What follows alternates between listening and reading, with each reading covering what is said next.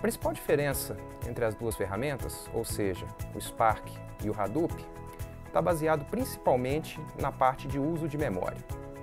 Ou seja, o Hadoop tem a preferência pelo uso do disco.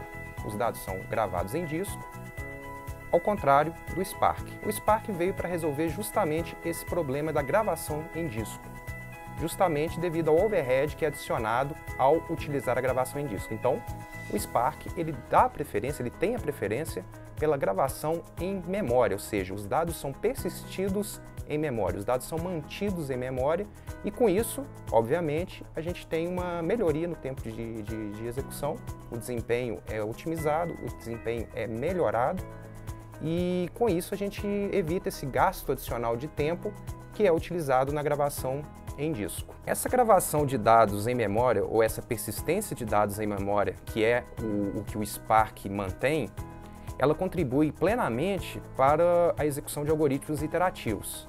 Então, no Hadoop, a gente, por ter muitos dados gravados em disco, a gente tem uma deficiência na execução de algoritmos iterativos. Isso vem a ser resolvido no Spark ao manter os dados em memória, né? Os dados persistem em memória e a interação entre as fases do algoritmo ela é otimizada. Então o Spark tem uma tendência, ele é melhor para a execução de algoritmos interativos justamente por manter esses dados persistidos em memória. As aplicações mais usuais em empresas e projetos que utilizam Hadoop e Spark são aplicações que envolvem grandes massas de dados, ou seja, as já conhecidas aplicações de Big Data. Essas aplicações, pelo lado do Hadoop, têm uma tendência a ser aplicações de apenas uma fase, ou seja, que envolvem algoritmos não iterativos.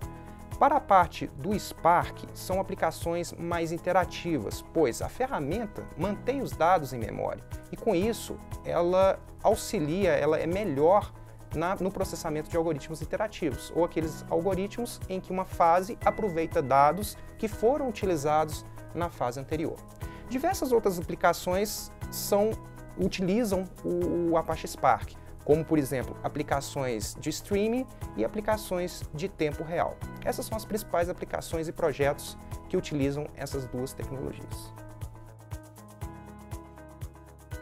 O conhecimento-chave necessário para um profissional de TI que busca se especializar na área de Big Data é bem variado.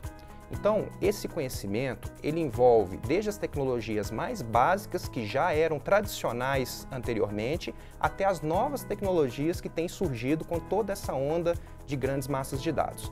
Então, esse conhecimento envolve desde os bancos de dados tradicionais, os SGBDs ou os bancos de dados relacionais, até os NoSQL, que são os novos bancos de dados que a gente tem aí para atender essa demanda de grande massa de dados. Além disso, diversos outros conhecimentos são necessários, como, por exemplo, conhecimento em engenharia de software, conhecimento em UML, conhecimento em algoritmos de aprendizado de máquina e diversos outros conhecimentos são necessários. A grande dúvida das pessoas quanto a esse conhecimento é o quanto essas pessoas devem aprofundar em todos esses conhecimentos que eu acabei de falar. Muitas vezes ele pode conhecer superficialmente cada uma delas e se aprofundar à medida que for sendo necessário, ou seja, por demanda.